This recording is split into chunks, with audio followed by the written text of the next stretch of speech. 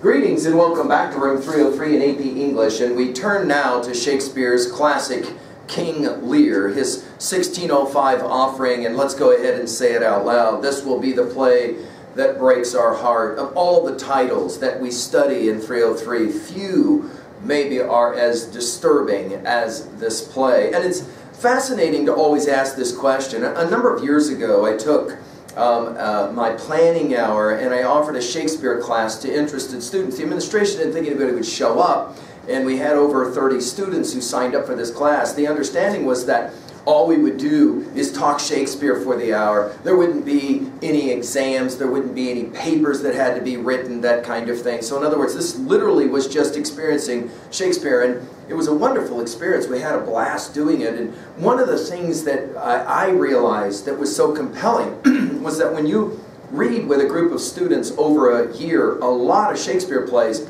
they naturally start to want to inventory the ones that for them move them the most, the ones that they had the most difficulty, getting into, least accessible. And it was amazing to me in that year how King Lear was in almost every one of those students' minds, the play they kept coming back to after they had studied a good number of the plays. Some scholars have pointed out that if you want to understand the young man, you read Hamlet, study Hamlet. If you want to understand the middle-aged man and the challenges of the middle-aged man, you mess with Macbeth. If you want to understand the challenges of aging and growing old, the geriatric challenge, then you study Lear. We'll get into this and debate it a bit at the end of our conversation. Let's make sure that we understand a few assumptions, as we always like to point out. The first is that you've been following our stuff on LearnStrong.net in the AP folder. If you haven't looked at our introductions to Shakespeare and studied with us a few of the other texts, I'm not going to say a lot about Shakespeare's biography. I mentioned 1605. Think of it, Hamlet is 1600 performed on stage, we believe. So 5 years later here, we've got this amazing offering. There's been a lot of debate about Hamlet being the play that was most compelling in the 19th century, but by the 20th century, and some scholars have pointed out, it has a lot to do maybe with the war, the genocide, the killing, and all the terrible catastrophes of the 20th century, that all of a sudden Lear became the play, the go-to play to study. Our assumption is as well that you've paid attention to our learning theory, that desire to connect new information to old information in meaningful ways, useful ways. We hope that we can do that here. Also, we are assuming that you understand our 3 levels of reading, as we call it. The level 1, what does the text say? Summary. Level 2, what does the text mean? At 2A, themes, messages. At 2B, the rhetorical reading. And here we'll be paying attention, as we've been doing in all of our discussions of Shakespeare's plays, to primarily 2 things. Symbolism. We're going to see a lot of that. For example, just pay attention, write it down in your notes now. Vision, eyes are going to be really important in the same way that they were really important when we came to our study of Sophocles' Oedipus and Oedipus Rex, Oedipus the king, and the idea of vision and perspicacity, right? Also, we'll be concentrating on irony. This play has a dark end to it. Shakespeare didn't invent the story of Lear, but he certainly changed much of the ending to make it far more tragic than it need be. Cordelia will in the end be dead. And to that degree, we'll think about Sophocles' Antigone. We'll be making those kinds of observations there.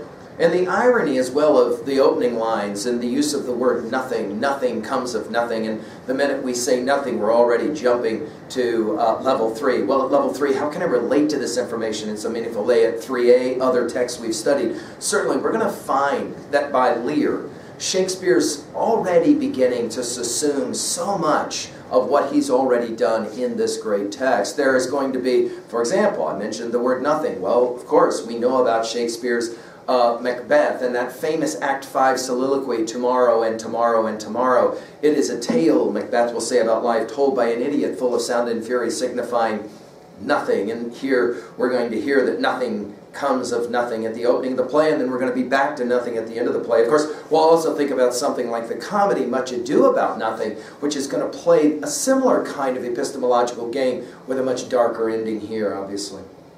Finally, in 3B, we'll ask, how can I relate to this information in some personal, meaningful way? Hey guys, I don't want you to just enjoy Shakespeare because I'm telling you that Shakespeare is a great writer and you should enjoy him. No, no, no, no, no. That's silliness. What I want you to do is I want you to adopt a position regarding Shakespeare founded in an actual study reading of his plays. And I hope Lear will, even though it's a darkly tragic play, it will lead you to have some recognition for the genius of the playwright himself. There are a lot of performances. Netflix has just released recently in the last year a performance by Anthony Hopkins that plays Lear, and I certainly recommend it to you to watch as many performances. Laurence Olivier's classic as he plays Lear as well. There's so many performances of Lear that I think are important for you to have watched. It helps to watch those performances if you've done a bit of a study. Now, our other assumption is that you're familiar with our Big Five as we are referring to it in these lectures. That is to say, we're always asking about at least 5 philosophic, tangential kinds of concerns.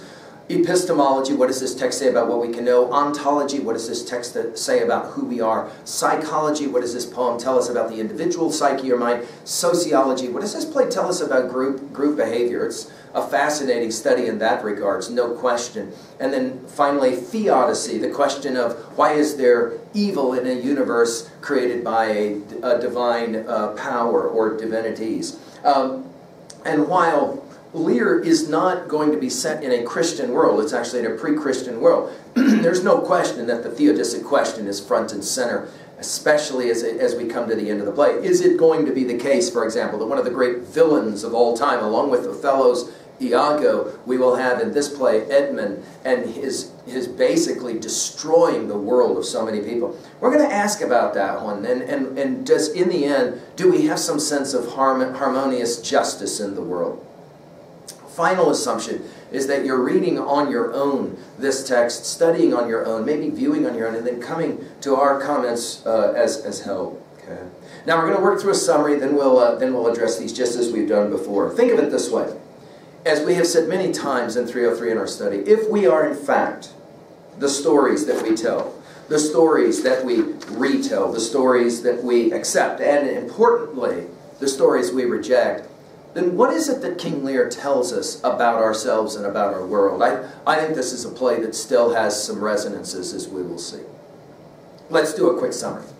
We are in an ancient time, as I said, a pre-Christian time. We are in England, and Lear is a great and mighty king.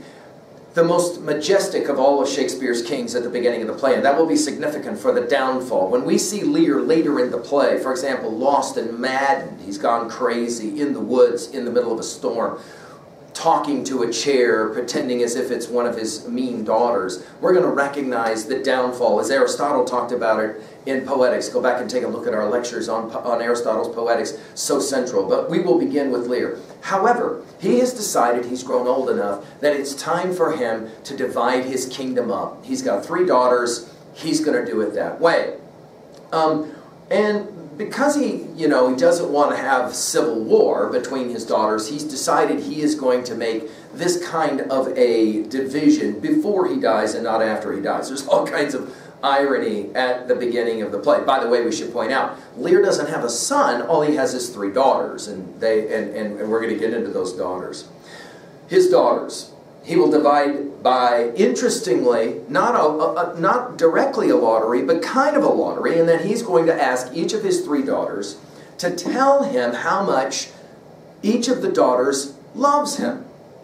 Right? I mean, kind of an insane project for a father. Hey, Regan, hey, Goneril, hey, Cordelia, and tell me that you love me. Tell me how much you love me. And to the degree that you can flatter me and tell me this, I'm going to reward you with Scooby snacks, namely I'm going to divide up my kingdom. Now it seems to be clear from the very beginning that Lear is going to save his best for last, namely Cordelia. It's going to be first Goneril, then Regan, who will say how much they love their father. And it's clear that all of this is just a pseudo-genuflection. It's all made up, it's all gross.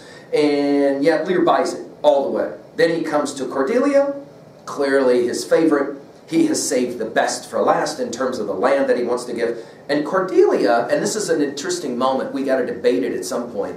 Why doesn't Cordelia just play the game and go along? She doesn't. She doesn't. Very much like Antigone, she is a strong woman, and she cannot believe that her father has put her in this circumstance.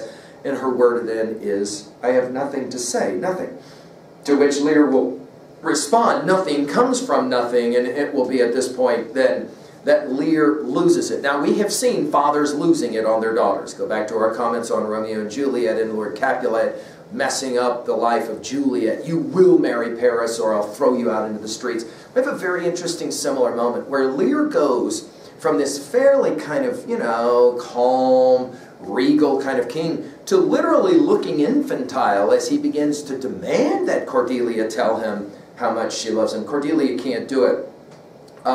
And in the process, she's going to be punished by her father. First of all, he will disown Cordelia immediately. He's very rash, right? Very foolish, very rash old man. He refuses to give Cordelia any kind of a dowry for a marriage. And in the end, the King of France is the only one that will accept her, and so she will go with the King of France off. And it's the King of France who can see Cordelia for what she is. Remember that we have said before, Shakespeare, epistemologically, is always pointing out to us the distinction between appearance and reality. We go back to our study of Plato's Republic, go back and take a look at our comments on LearnStrong.net in the AP folder. And here we're going to see something very, very similar. Lear just does not understand what it is that he's doing.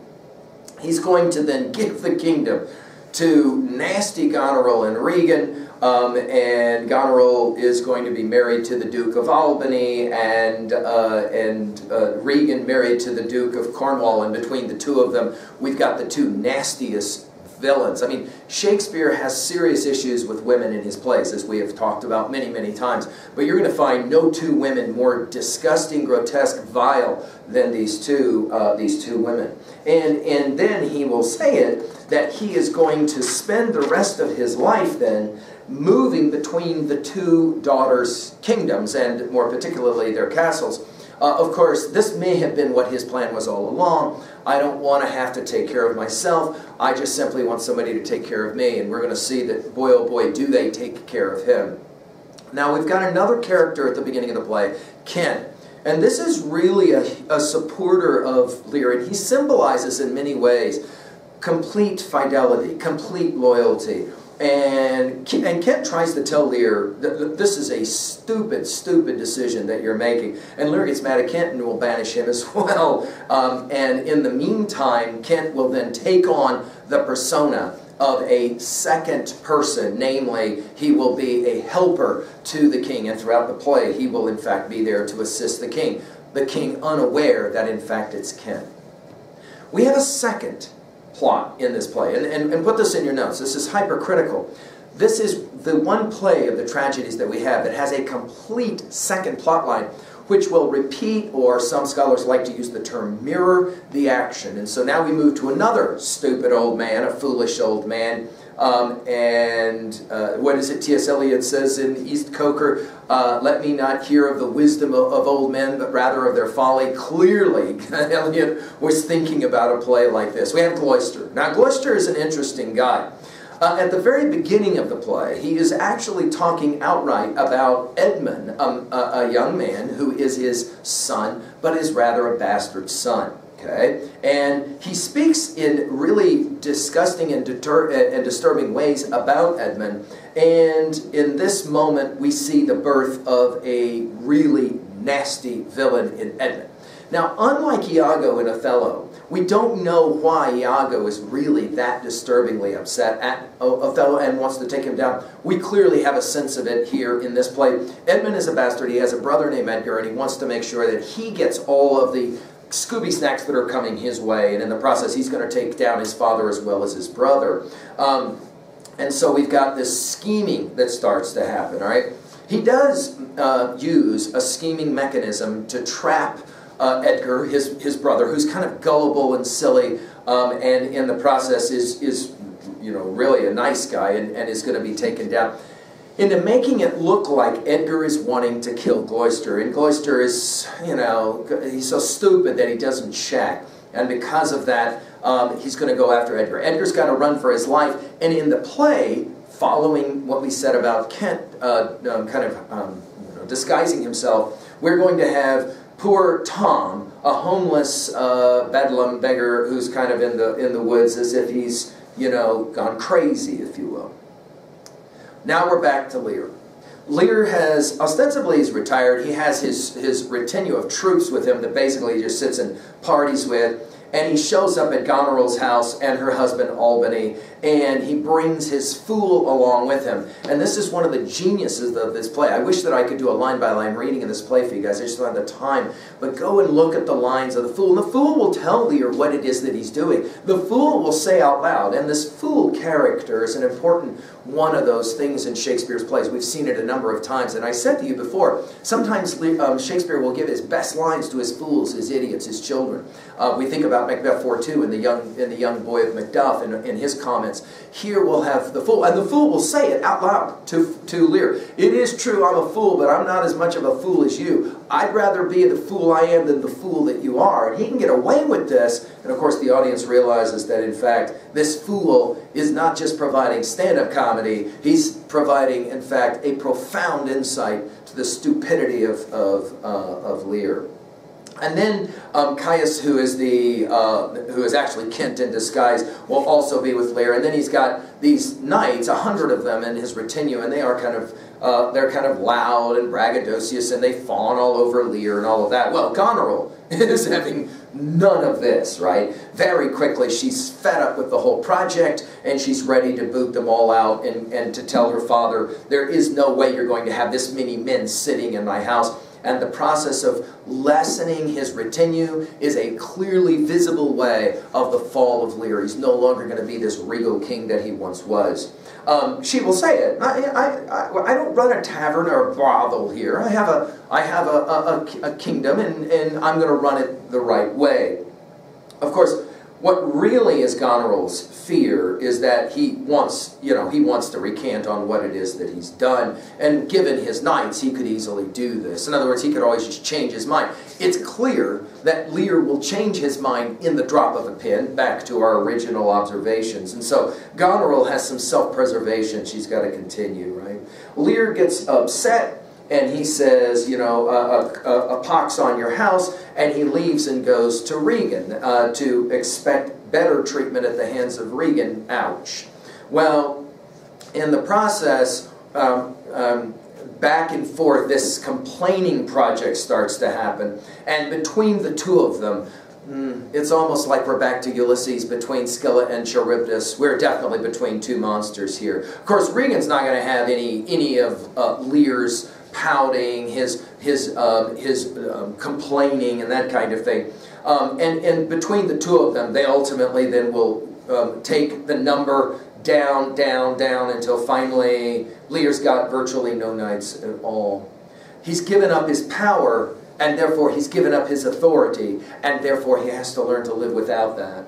It's at this point that, of course, Lear starts to realize that maybe he made a monumental mistake. This is what we call, of course, dramatic onstage irony. It takes Lear, like it takes Oedipus, a while to figure it out. Of course, the audience has known all along this is not going to work. At the very beginning of the play, Cordelia steps up into the faces of Regan and Goneril to make sure the audience knows. She begs them to take good care of her father. She knows full well that they won't. And to that degree, again, we have to ask the question, why in heaven's name would Cordelia let Regan and Goneril win simply by not wanting to flatter her father in a moment in which he clearly is being immature? Well, of course, this leads ultimately to Lear going out into the storm. This is a pivotal moment in our play. Out into the woods, out into the storm. And Lear ostensibly loses his mind. Now, we have said before that Shakespeare is very interested in issues of madness and how one loses one's mind. And clearly, we will see this game getting played here. All kinds of interesting things happen out in the woods. We're going to have some amazing soliloquies. I can't get into all this, but fascinating stuff going on. Ultimately, Lear's going to end up in a little hovel where he's going to play a kind of like a fake trial scene where he's going to put his two daughters on trial, and he talks to stools as if they are the two daughters. It's a pretty tragic moment. Here we are in the thunderstorm. Lear runs into poor Tom, which is of course Edgar disguised, right? He's near naked, he's mad, he's pretending to be mad. And the reality is that the exchanges then between Edgar and Lear show them to be both the victims of circumstance. Some of their own contrivance and their own naivete, no doubts, their own stupidity. Some of these beyond their control. I mean, Edgar clearly doesn't realize until it's too late that Edmund has not been someone he can trust. Obviously, Lear thought he could trust his daughters, right? In this moment, as well, Shakespeare is pointing out what we have said in our study of Hamlet and elsewhere, the democratization that Shakespeare is always playing with, taking that nobleman pyramid, that idea of the nobleness of society, and collapsing it down. For example, in the third act, in the fourth scene, you've got this interesting line, "Man is no more, but such a poor, bare, forked animal Lear will consider." That is to say, we all end up, no matter whether we're king or we're fool, all end up somehow buffeted by the terrible forces of nature. It's at this point that Lear begins to remove clothes. He starts to look increasingly like he's mad, right? Meanwhile, see, we got this subplot thing going on. Meanwhile, we got Gloucester, right? He decides to help Lear, and he goes against Regan and Goneril, right, and their commands. And he will give Lear and the posse that is a part of it, part of Lear, some shelter, a little hovel, and we're just outside of Gloucester's palace. He says that they should all go to Dover and join Cordelia, who is there with the French troops and, of course, her French husband. They're obviously going to try to come back. Maybe the sense here is to restore Lear back to his rightful place on the throne, maybe to run the country. But it's clear that Cordelia still loves her father and wants to help him. Gloucester comes back to the palace. He's caught. He's accused of being a traitor. We have another kind of kangaroo-like court where Gloucester is found guilty, and then in the most disturbing scene in maybe all of Shakespeare, the eyes of